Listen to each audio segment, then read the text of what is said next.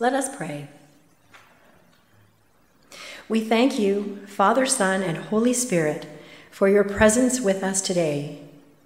We pray, Holy Spirit, will fill us with a sense of awe at the miraculous things our Heavenly Father accomplished when he sent Jesus into this world to save us from our sins. Father, show us the opportunities to proclaim your love here in this community. We pray you will move hearts through the Daily Bread initiative so we will see some new curious people come and see what the Lord has done. May we, your church, be a beacon of light in the darkness. We thank you, Father, for this Queensway Church family, for each one who calls Queensway home and helps this body of Christ in his or her own special way. In our Queensway prayer focus this week, we especially lift up to you Stan and Ruth Ann Krawczyk. Lord, we are so grateful for the contributions they make here at Queensway for your glory. Be near to Stan, Ruth Ann, and their family.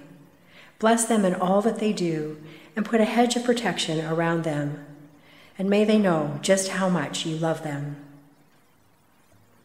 Father, we also want to lift up to you today Norma, Jesse, and Judy as they each battle their own health issues. We pray for your healing touch to be upon each one. May they feel your hand of healing working in their bodies, bringing them back to health. And Father, we thank you for each member of the Queensway Board and for their willingness to serve you in this ministry. Today we ask for an extra measure of your wisdom for our annual meeting. We pray that you will continue to pour out your wisdom upon each board member and inspire them boldly with your vision for this, your church, and help us to encourage and support them with this important work. Father, we pray for our Pastor Brian. Give him strength for this journey he is on, and pour out your wisdom and spirit upon him in a special way as he encourages us in our spiritual journey. Thank you for his enthusiasm to share your word and help us to know you more. And in our wider Free Methodist Church family, we pray for Bramalea Free Methodist Church in Bramalea, Ontario. We pray, Father, for your direction as they go through this season of transition. Encourage those who are serving in the church during their search for a new pastor. We pray that you will give wisdom to their PLTF as they do the difficult work of finding a new pastor, so they can continue giving their hearts and hands to God's service. And Heavenly Father, as we grow closer to Christmas, help us to remember the real reason for this beautiful season, the birth of our Savior, Jesus. It is easy to get caught up in decorations, parties, and gifts, but without Jesus, it's all in vain. In the precious name of our Lord, amen.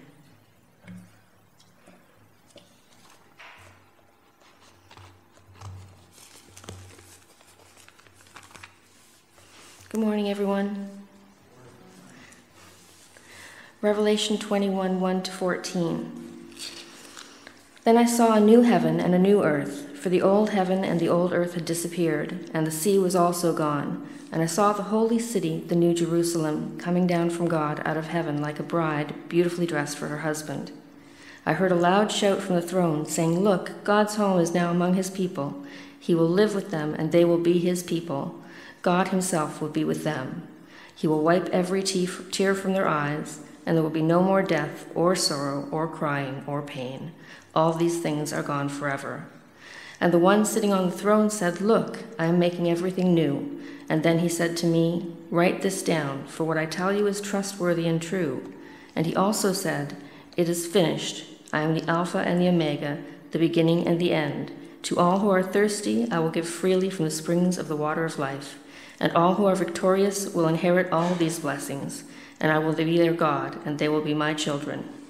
But cowards, unbelievers, the corrupt, murderers, the immoral, those who practice witchcraft, idol worshippers, and all liars, their fate is in the fiery lake of burning sulfur. This is the second death. Then one of the 7 angels who held the 7 bowls containing the 7 last plagues came and said to me, "Come with me, I will show you the bride, the wife of the Lamb." So he took me in the Spirit to a great high mountain, and he showed me the holy city Jerusalem, descending out of heaven from God. It shone with the glory of God and sparkled like a precious stone, like jasper, as clear as crystal. The city wall was broad and high, with 12 gates guarded by 12 angels, and the names of the 12 tribes of Israel were written on the gates. There were 3 gates on each side, east, north, south, and west. The wall of the city had 12 foundation stones, and on them were written the names of the 12 apostles of the Lamb. This is the word of God. Thank you in Jesus' name. So today we conclude our journey through the revelation of Jesus Christ, this journey that we've been on for the past 13 weeks. And today we're looking at chapters 21 and 22. And to conclude using this analogy that I shared with you early on, the analogy of a roller coaster, it's been a heck of a ride, hasn't it?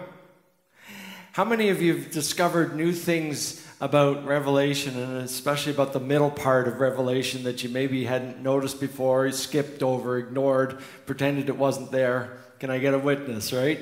I mean, there's a lot of stuff going on in those middle chapters between the 7 letters to the churches and chapter 21 and 22, where we are today.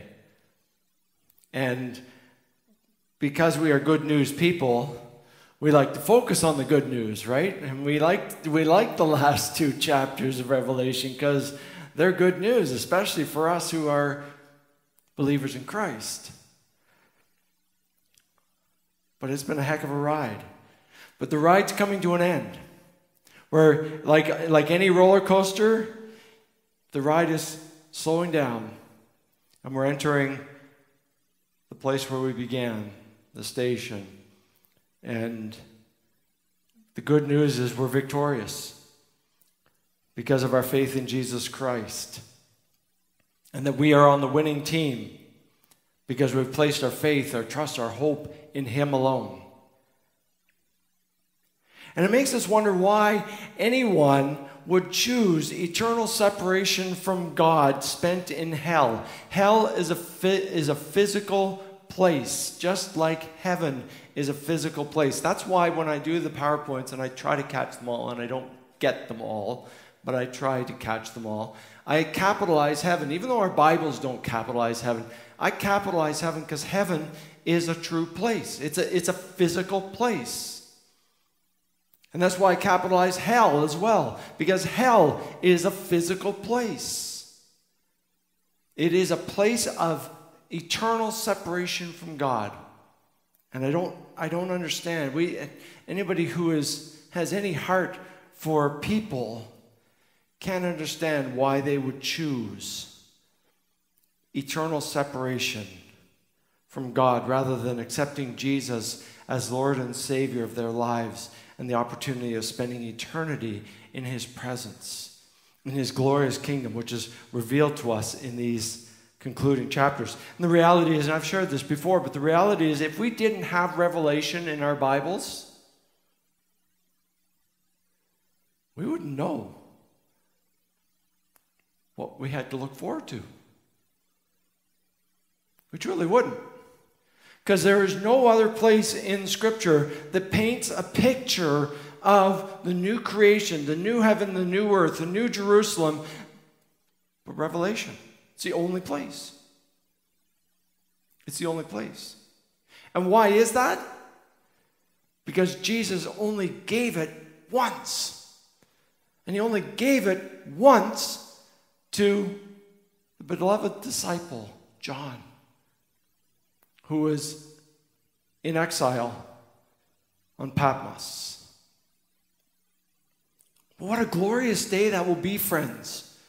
When we're reunited, or not reunited, when we are united with that great crowd of witnesses that we read about in Hebrews chapter 12, verses 1 to 3. Listen to what this says.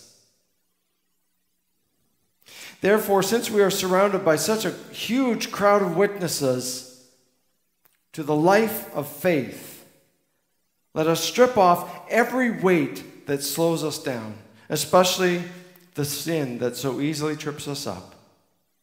And let us run with endurance the race God has set before us. We do this by keeping our eyes on Jesus, fixing our eyes on Jesus, the champion who initiates and perfects our faith. Because of the joy awaiting him, he endured the cross, disregarding its shame. Now he is seated in the place of honor beside God's throne. Think of all the hostility he endured from sinful people. Then you won't become weary and give up. We've seen much in the revelation of Jesus Christ. And we've seen much of his throne room described in various ways and means as we've journeyed through this revelation. And we're back here again in these concluding chapters. And the truth is, if it weren't for this revelation from Jesus, this pulling back of the curtain to reveal to us what awaits, we wouldn't have any sense or image of what eternity in his kingdom would be like. But here we get a foretaste. And it is glorious indeed. It's indescribable. Words cannot adequately express what we are being shown. Only to give God thanks and praise for his inexpressible gift of grace and salvation through his Son, Jesus, who was willing to lay his life down for ours, shedding his blood on the cross at Calvary, despising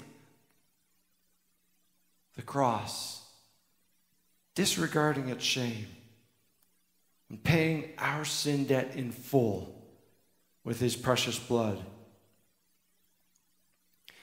Not so that he could boast,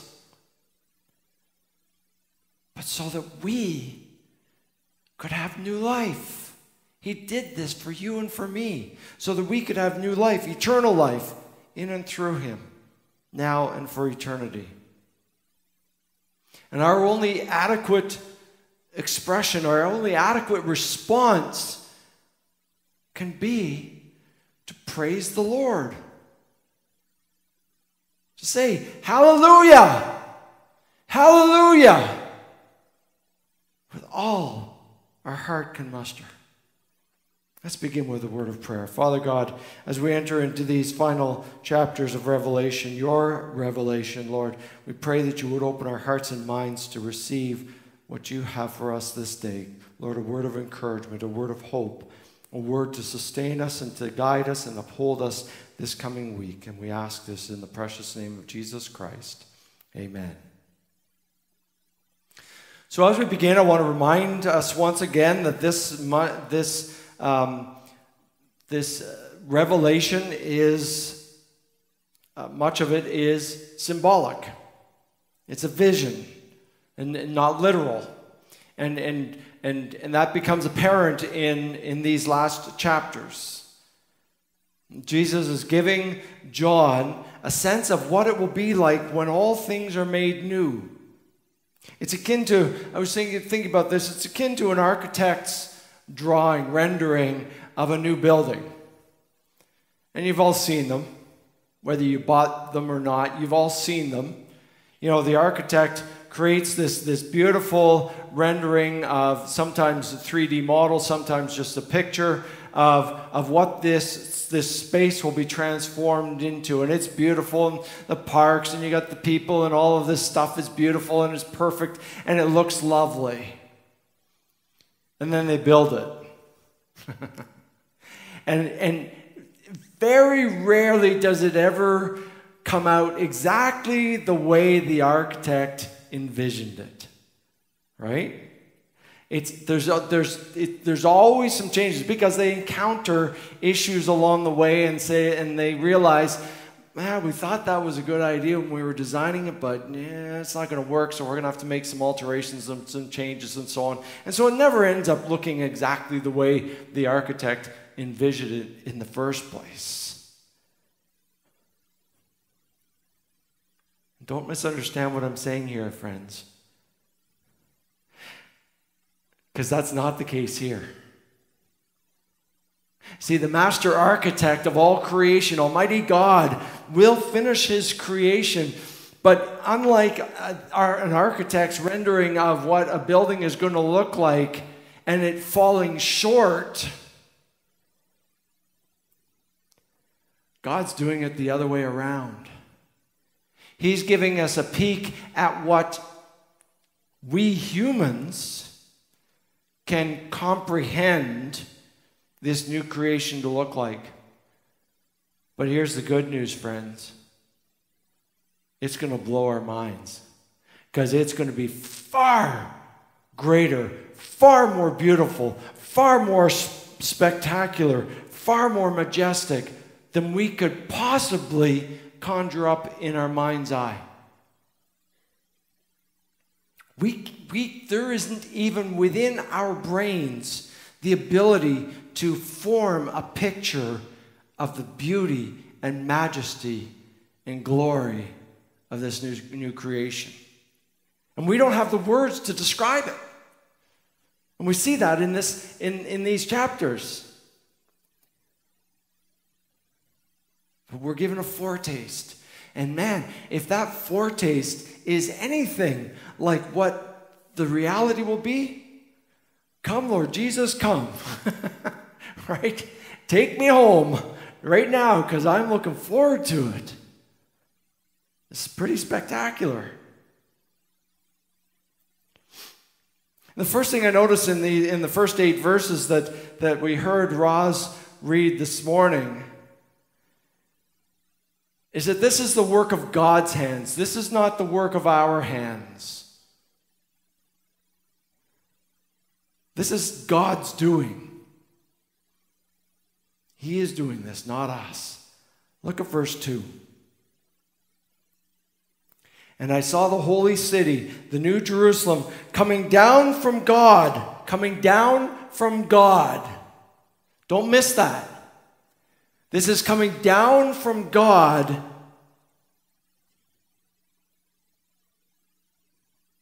out of heaven, like a bride beautifully dressed for her husband.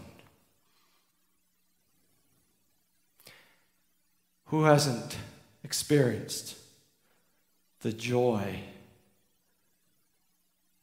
guys who are married, standing at the front of a church sanctuary, and you first glimpse the woman that you are about to marry step through those doors? I still remember this day, June 12th. No, June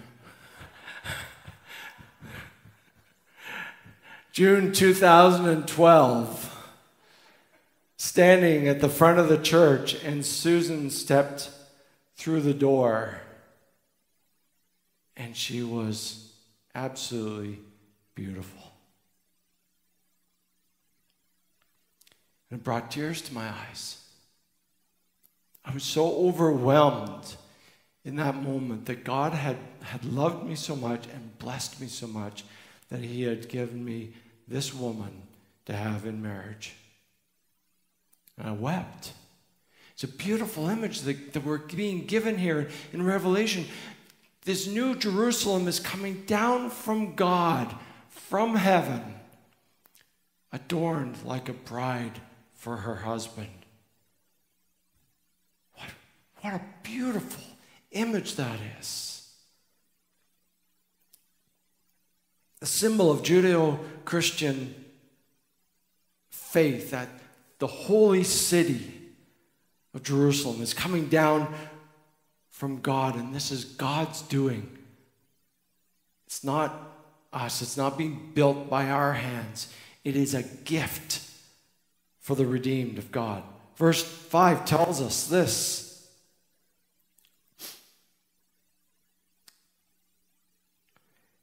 And the one sitting on the throne said, "Look, I am making everything new."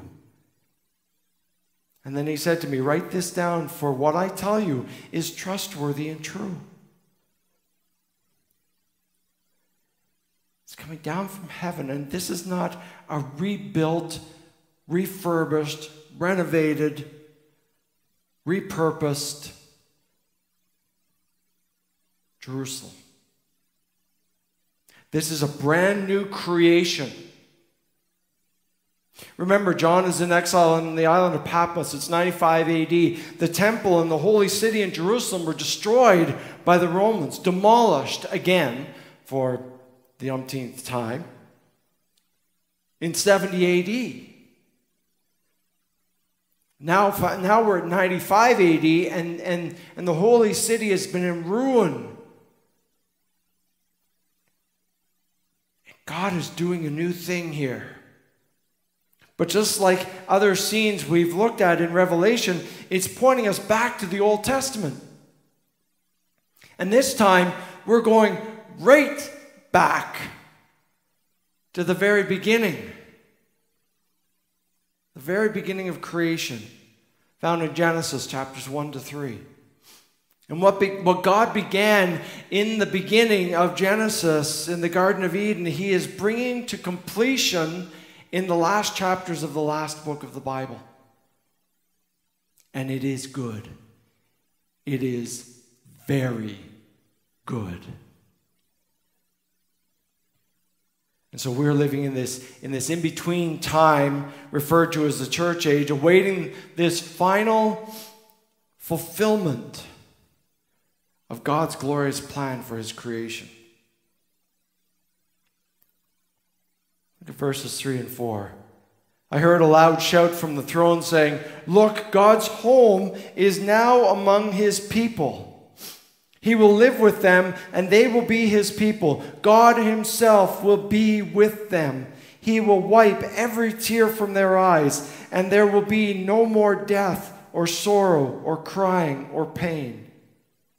All these things are gone forever."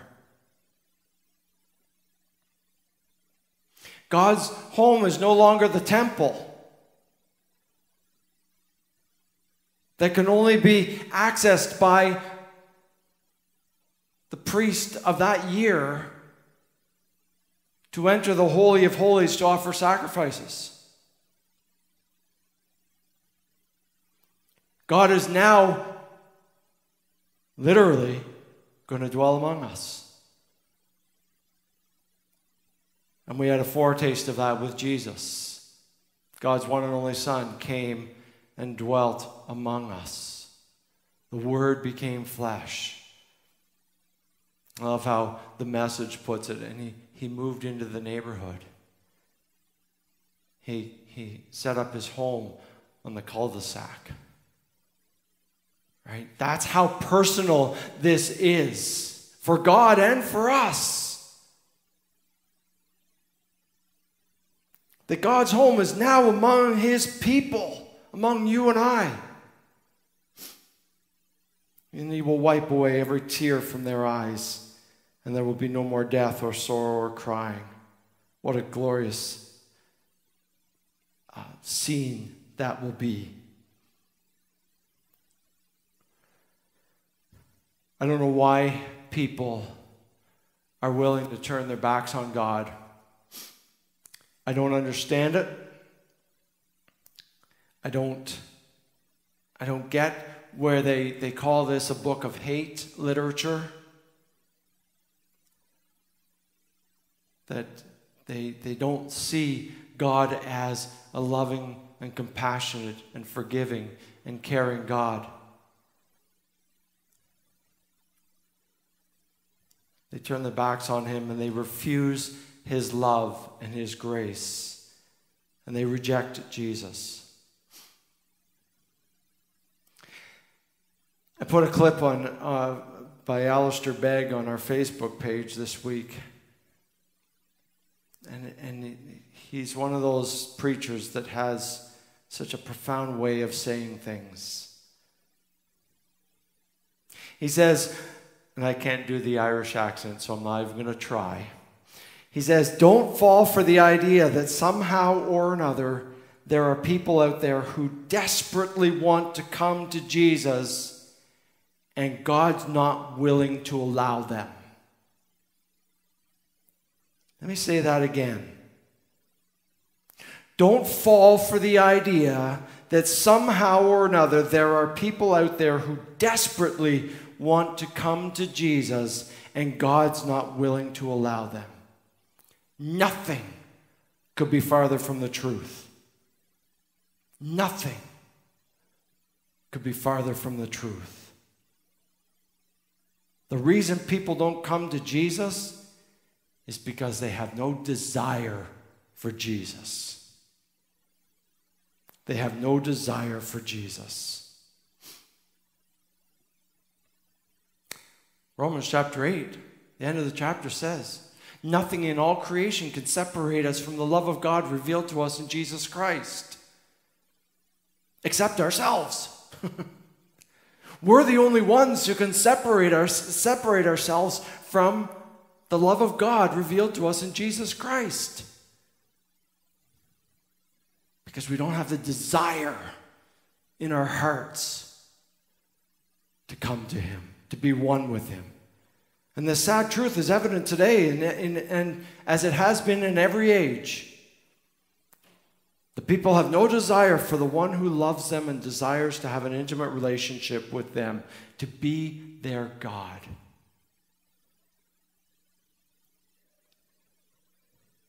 And we saw what God is going to do for them, revealed in verses 5 to 7.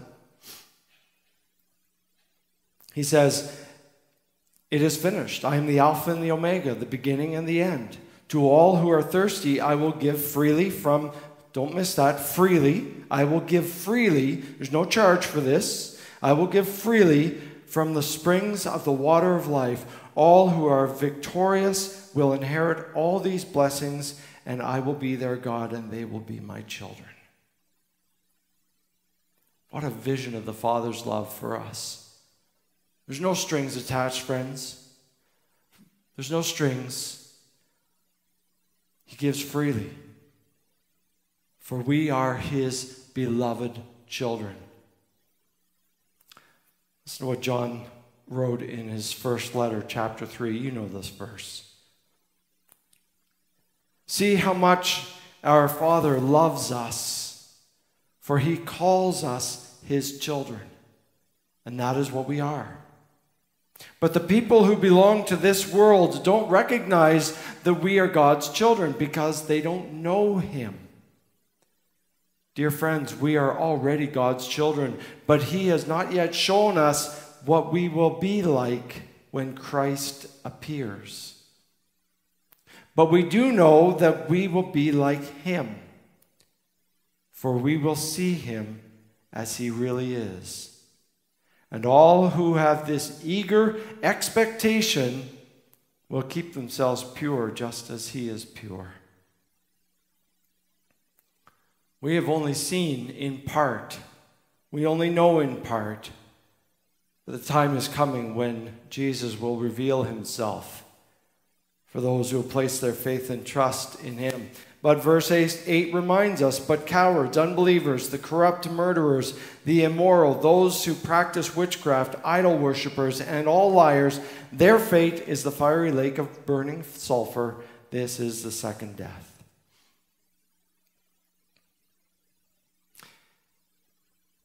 God's word makes a differentiation between the redeemed in Christ and those who refuse His gift of salvation.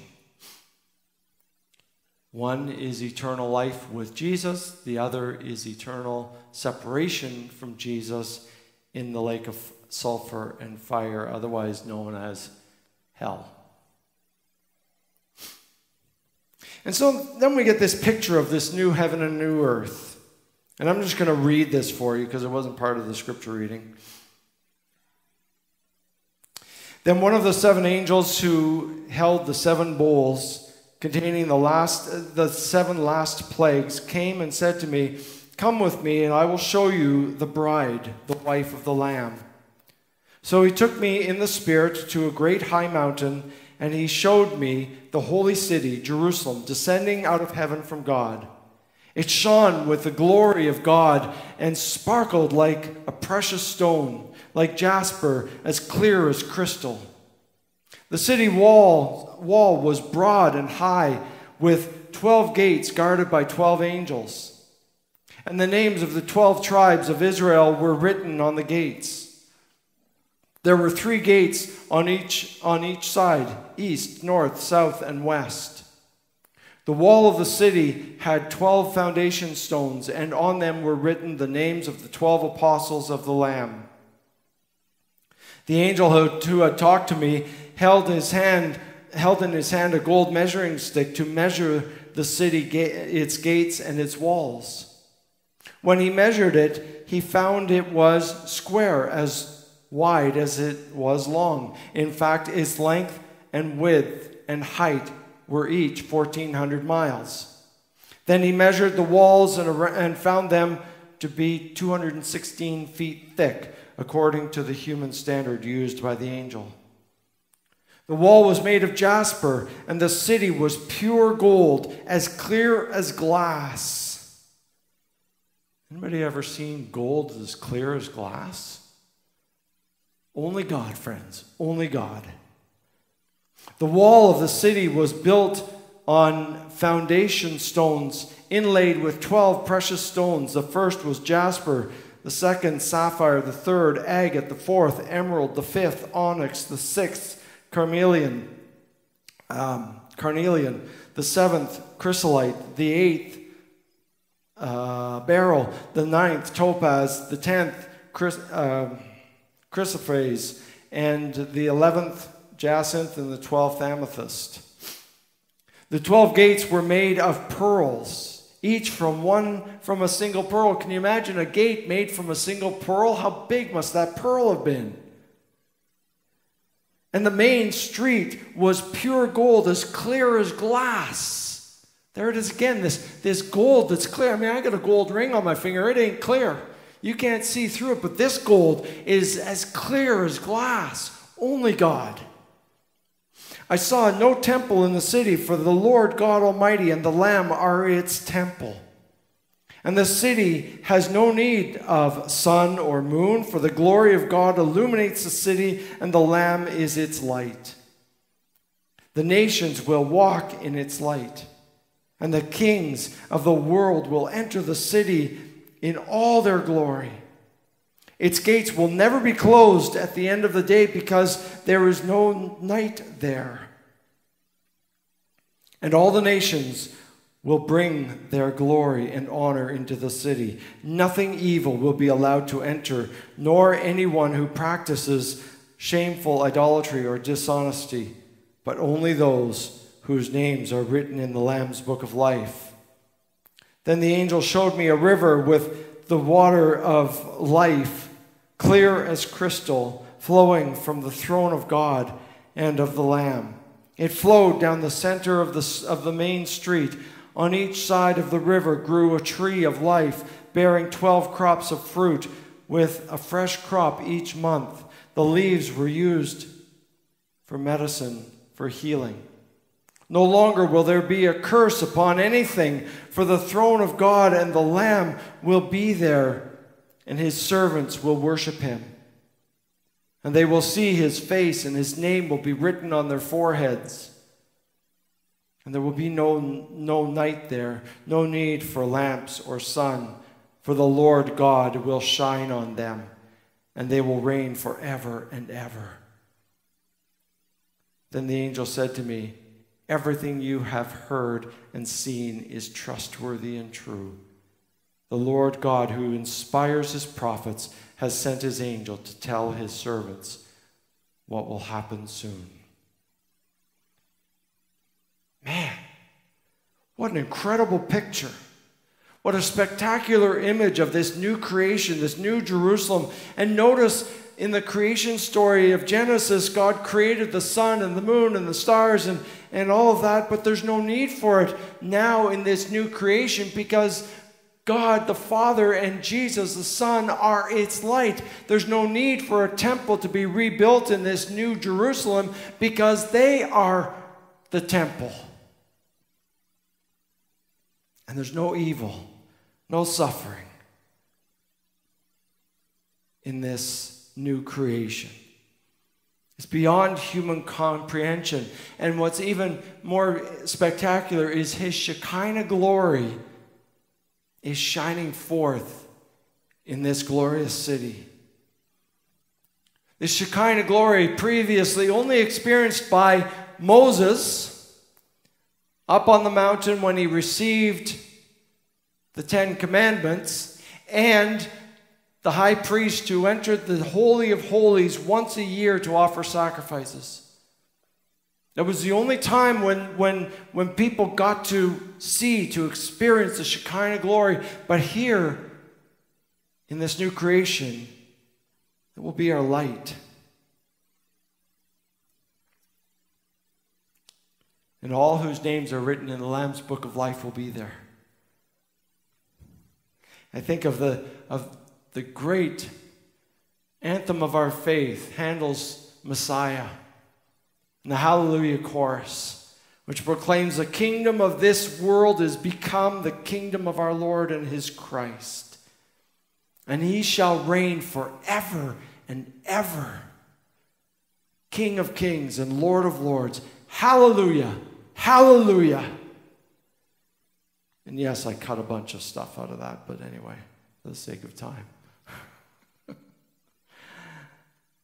Finally, we read in verses 7 to 21, the good news, the promise of Jesus coming. He says, "Look, I am coming soon. Blessed are those who obey the words of prophecy written in this book. I, John, am the one who heard and saw these things. And when I heard and saw them, I fell down to worship at the feet of the angel." Here he goes again. He didn't learn the first time. But he said, "No, don't worship me. I am a servant of God just like you and your brothers, the prophets, as well as all who obey what is written in this book. Worship only God." Then he instructed me, do not seal up the prophetic words in this book, for the time is near. Let the one who is doing harm continue to do harm. Let the one who is vile continue to be vile. Let the one who is righteous continue to live righteously. Let the one who is holy continue to be holy. Look, I am coming soon, bringing my reward with me to repay all people according to their deeds. I am the Alpha and the Omega, the first and the last, the beginning and the end. Blessed are those who wash their robes. They will be permitted to enter through the gates of the city and eat the fruit from the tree of life. Outside the city are the dogs, the sorcerers, the sexually immoral, the murderers, the idol worshippers, and all who love to live a lie. I, Jesus, have sent my angel to give you this message for the churches. I am both the source of David and the heir to his throne. I am the bright morning star. The Spirit and the bride say, "Come." Let anyone who hears this say, "Come." Let anyone who is thirsty come. Let anyone who desires drink freely from the water of life. And I solemnly declare to everyone who hears the words of prophecy written in this book, if anyone adds anything to what is written here, God will add to that person, the plagues described in this book. And if anyone removes any of the words from this book of prophecy, God will remove that person's share in the tree of life and in the holy city that are described in this book. He who is faithful, he who is the faithful witness to all these things says, yes, I am coming soon. Amen. Lord, come, Lord Jesus. May the grace of the Lord Jesus be with God's holy people.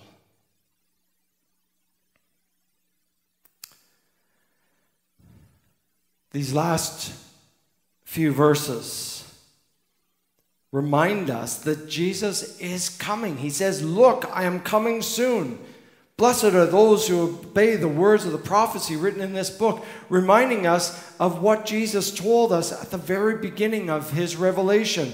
God blesses the one who reads the words of this prophecy to the church, and he blesses all who listen to its message and obey what it says, for the time is near. We are like John, friends, and the 7 churches revealed in chapters 2 and 3. We're still waiting Jesus' return, awaiting his promised fulfillment of all these things which must take place. The eradication of evil once for all, the end to pain and suffering and death. But we wait patiently, and we give God thanks and praise for the time he has given us to sow seeds of the gospel, to testify to the saving grace of Jesus, to show the love and compassion, grace and mercy of Christ to a hurting and broken and lost world, to be his light in the darkness, to share the reason for the hope that we have to a world that is searching for hope and meaning and purpose in the things of this world.